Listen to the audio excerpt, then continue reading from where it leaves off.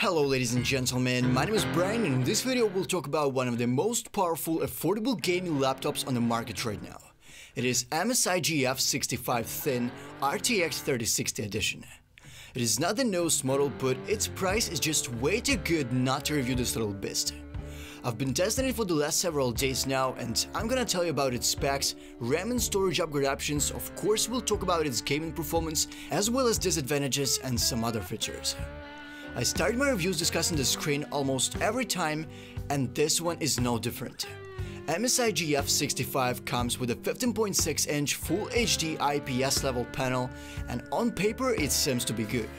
But when I saw it in person, it is not as good as they advertised. Yes, it is actually pretty smooth at 144Hz refresh rate, but its color accuracy is definitely not the best. It has only 56% sRGB gamut coverage. Also, its brightness is a little below the average at 260 nits, and the response time from black to white is around 25 to 30 milliseconds. But ladies and gentlemen, poor screen is the price we pay to get a truly powerful hardware in this budget. So in this case, we got a powerful 10th generation Intel i7 CPU rocking 6 cores and 12 threads, and it works at actually high frequencies. Although Intel i7 10750H processor is actually a previous year's model, it is still incredibly fast and powerful. It is dealing well with heavy calculations, rendering, coding and emulating operation systems, multitasking, and of course it is a great suit for gaming. They paired it with a 75 watts configuration NVIDIA RTX 3060 graphics card, which packs 6 GB of video memory on board, and this graphics card is actually the reason why the price is so low. You see, in the 30 series graphic cards, they started to create different configuration of them without changing the name. There are 65 watts RTX 3060 cards, as well as 115 watts RTX 3060. So their difference in performance is dramatic and the name is still the same. And in our case, we have something in the middle in terms of power. And please don't get me wrong, this thing is fantastic for gaming, as well as any kind of 3D and creative work, like for example video and movie editing, or work with Blender and After Effects and so on. In about a minute I'll show you the average frame rates in different games tested on this device by me personally, but before that I want to finish with the hardware. This configuration comes with 16 GB of RAM working in dual channel mode, which is alright, and I think you don't need to upgrade it right out of the box. Maybe over some time it'll become not enough for gaming and heavy work. I'm talking about like 2 years, 5 years, something like that. So let me tell you about its upgrade options. There are 2 slots for RAM inside and both of them are occupied by 8 GB sticks of random access memory working at 3200 MHz. The laptop supports up to 32 GB RAM total, and I'll leave a link to the suitable upgrade kit in the description box for you. And talking about storage, it has 2 PCIe slots total supporting Gen 3 SSDs. One of them is taken by a pre-installed 512 GB SSD unit, and you can easily upgrade it by adding another one up to 2 TB capacity.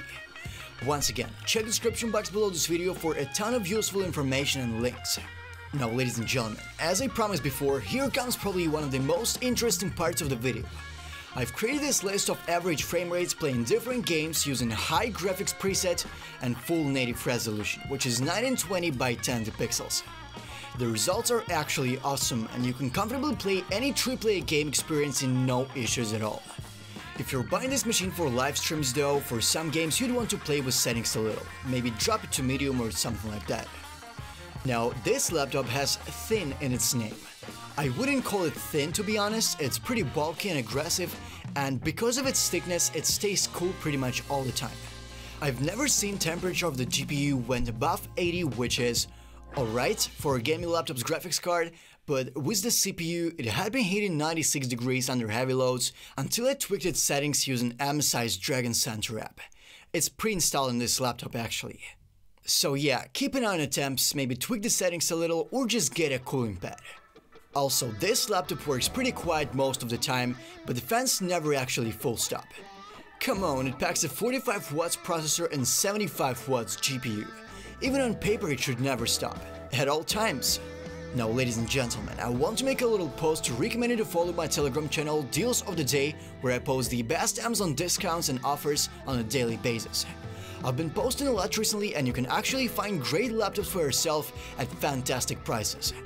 We also now have a chat called Let's Discuss Tech, where you can ask me your questions, take a part in discussions, and just get useful info. The links to them are in the description box below, definitely check them out, and let's get back to our video. Talking about the keyboard of MSI GF65, it is decent. Nothing special, but it is comfortable to use it in games as well as type in text. I've typed this whole video script on it and it was okay-ish experience. I've typed half of it at night and because it's backlit, I enjoyed it even more. Only red backlighting color available, no RGB, keep that in mind. Now the touchpad is low quality, it is not very precise but usable to choose a movie to watch for example or scroll through web pages. I use this laptop with my favorite wireless mouse Razer Orochi V2 90% of the time and it is a simple and cheap solution for the touchpad issue. Now the big advantage of this machine is its port selection. Taking into account its screen and touchpad, you'd obviously want to build a full-size setup for yourself, connect a good monitor with vibrant colors, your favorite headphones, maybe you also have your favorite keyboard, mouse, and actually enjoy laptop's performance on a whole new level. Honestly, that is what I would do if I had to use this machine for a long time. So yeah, it features an updated HDMI 2.0 for connecting an up to 4K resolution external monitor, 2 USB 3.2 Type-C ports which are not Thunderbolt ports, so you can only transfer files extremely fast through them, no charging and other cool features, also an RJ45 port for fast cable internet, 2 USB 3.2 Type-A ports, 3.5 combined audio jack, and of course a charging port. Although it has its limitations, it is actually very rich. Now, talking about some other cool features, MSI GF65 supports Wi-Fi 6, has a 720p HD webcam on top of the screen, providing average video quality, and although it's made of plastic entirely, it has a solid build quality. It doesn't feel cheap for sure. Now, making a conclusion, I want to say that in my opinion, this laptop is worth the money asked. Its biggest advantage is obviously its performance and there is only one direct competitor with NVIDIA RTX 3060 graphics card on board at this price point on the market right now. I'm talking about GB G5KC and choosing between these two I'd probably still go for MSI. They usually pack higher quality components than GB recently, so I'm convinced that it is a more reliable laptop.